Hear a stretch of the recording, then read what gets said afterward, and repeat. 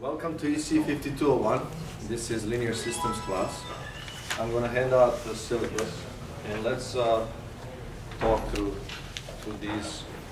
I want to kind of explain how you get the grade in the class and what are the materials that you're going to cover in this class.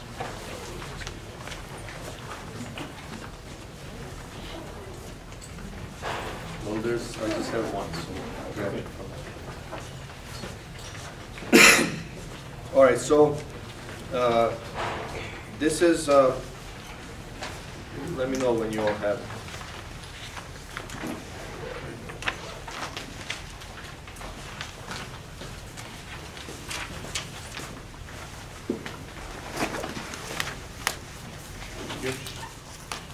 So the vital information about the course is given on this syllabus. Let me just go quickly through it.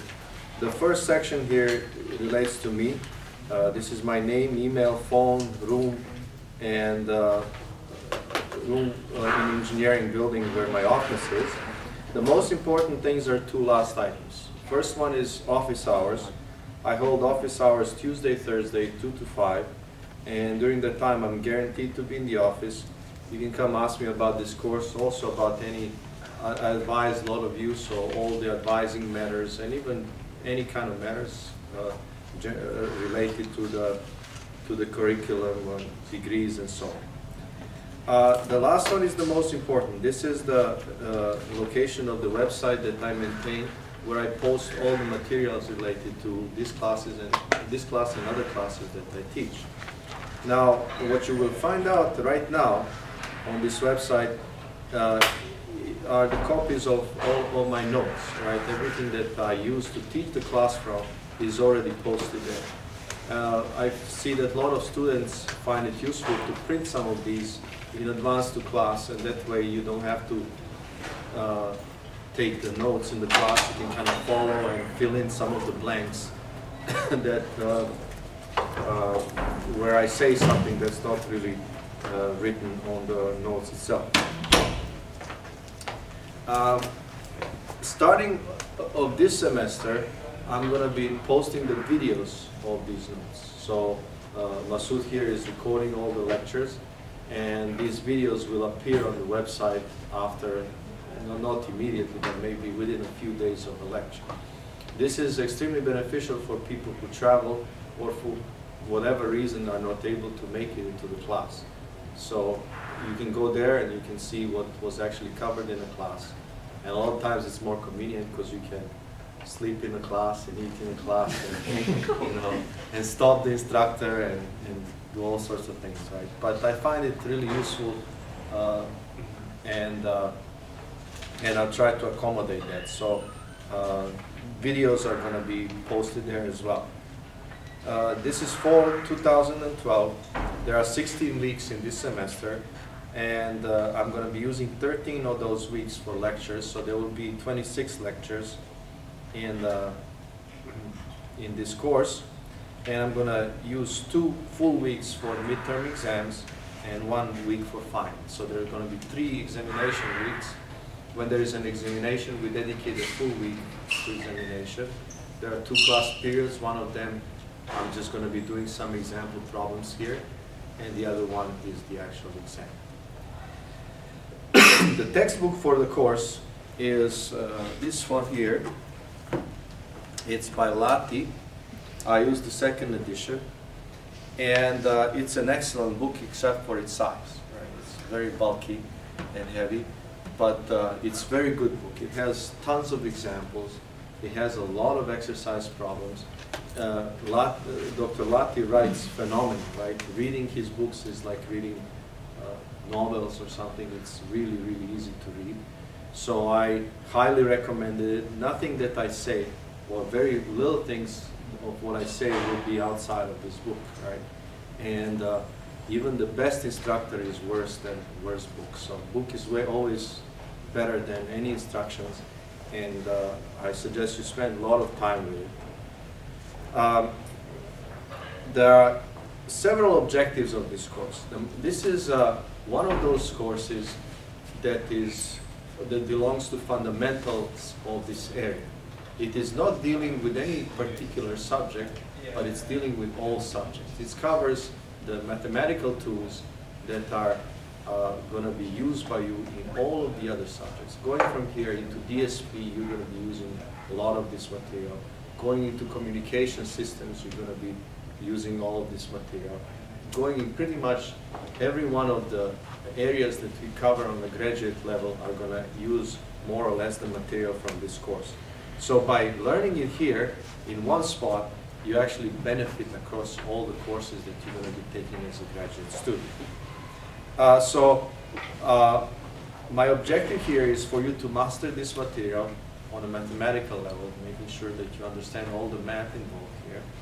Also, I would like you to encourage you, I'm not going to really force it in this course, but I encourage you to use this course as a kind of motivation to learn MATLAB. MATLAB is a simulation package that we use here extensively, both on the undergraduate, but even more so on the graduate level.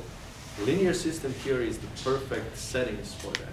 So I'm going to be giving you a lot of problems. My suggestion is to get a copy of MATLAB and try to solve those problems. Use these linear systems as a motivation to learn MATLAB. The outline of course is given here. I'll try to stick to it as close as possible. What you have here are the areas that I plan on covering. Also how many lectures and what chapters are going to be covered. So it's really, really beneficial when you have a good book because you can kind of follow the way how the book is written. But you can see we're going to be dealing with the signals in a continuous and discrete domain. We're going to be analyzing these signals both in a time domain and a frequency domain. And we're going to finish by looking at the space-state model of a linear system, which is kind of fundamental for all the modern control systems and also filtering approaches. The credits section here tells you how you get the grade. There are 3 components to the grade. There are 2 midterms and a final exam, 30 points for each one of the midterms and 40 points for the final. That makes it 100. And then here's the scale, which is a regular scale of how you get grades. There's plenty of points, there's plenty of opportunities, so I expect that most of you are in very good grade in this course. One comment, you've noticed there are no homework assignments here. Usually in courses I teach, I give component of homework assignments. I'm going to be giving homeworks from the textbook. So I'm going to be giving a lot of homework problems, and they're going to be used, they're going to be the same kind of problems that I'm going to be giving for all of these midterms and the finals. As a matter of fact, what I did previous time I taught it, the actual problems that were given for homework are the ones that I used to select for the midterm exams. So in a way, you know what is going to be in a midterm exam, but don't get fooled because there's like more than 100, between 100 and 200 problems. So if you do all 200 problems, you're guaranteed to do all the problems that are in the pool for the exams. Are there any questions at this point? Go ahead. So will there be any projects based on that? No, not for this course.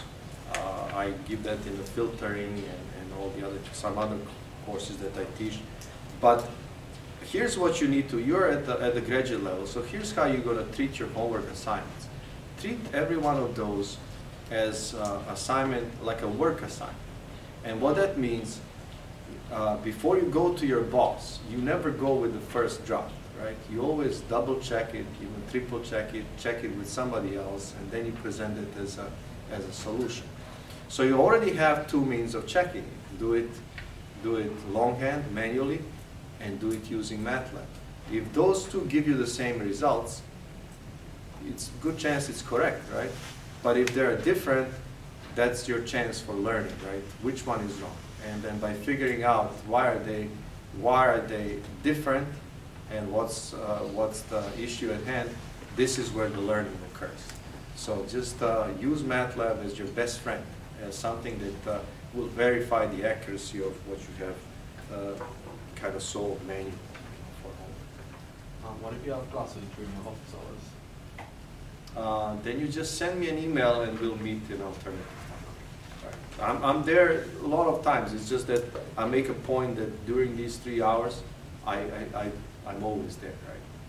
But I'm there many other times. Just send me an email so that I don't drift away. Any other questions?